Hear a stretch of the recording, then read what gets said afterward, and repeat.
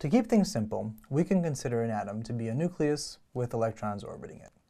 It's not a perfect model, but it's good enough for this chapter. Therefore, we'd have a nucleus at the center, and orbiting the nucleus, electrons, probably more than one.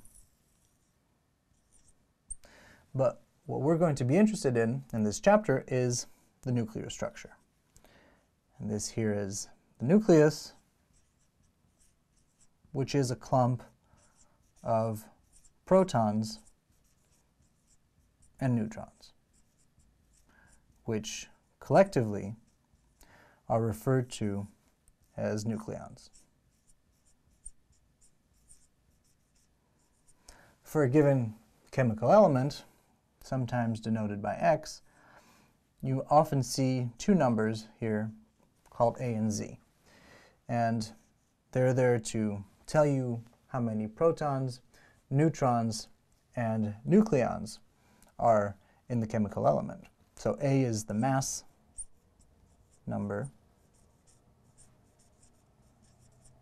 and what A tells you is the total number of nucleons, so the total number of protons and neutrons, while Z, which is called the atomic number,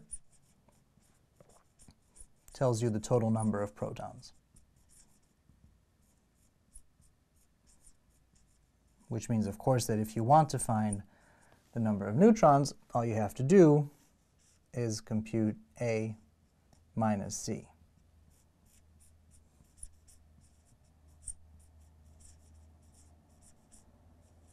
And of course, not to leave out the electrons, you can also figure out what the number of electrons is. Because if your element has a net charge Q that is 0, it's neutral, then it must be the case that it has as many electrons as protons, and therefore it has Z electrons. Of course, if it has a charge equal to little q times E, with little q positive or negative, then there would be Z minus Q electrons. In other words, if you know A and Z, and you know the charge of your element, then you can figure out the number of neutrons and the number of electrons. Now, we could take an example. For instance, we could consider H+.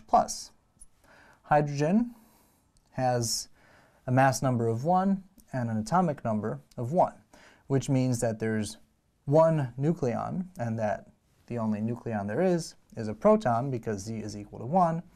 A minus Z is going to be 0, which means that there are no neutrons. And of course, because here we have plus 1 as a charge, Q is equal to 1, and we have Z minus 1, which is 1 minus 1 electrons, no electrons.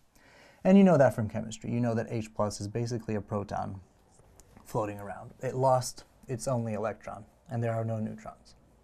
Now, one last thing we have to define after looking at this example is the case where we have one proton, but also one neutron. Now that would be H. Z is the number of protons, so 1, but now we have a proton and a neutron, so 2, like this. You could even do plus. There's no electron, all right? But this has a different nucleus than this. And these two elements are called isotopes. Now, they're isotopes because they have the same Z, but different A. In other words, they have the same number of protons, but they do not have the same number of neutrons. What it means, though, is that since they have the same number of protons, two isotopes have the same chemical structure and therefore the same chemical properties. But they're really two separate chemical elements. And in fact, this is no longer called hydrogen. This is called deuterium. And these two are isotopes. One last comment is that A is called the mass number because it's the total number of protons and neutrons.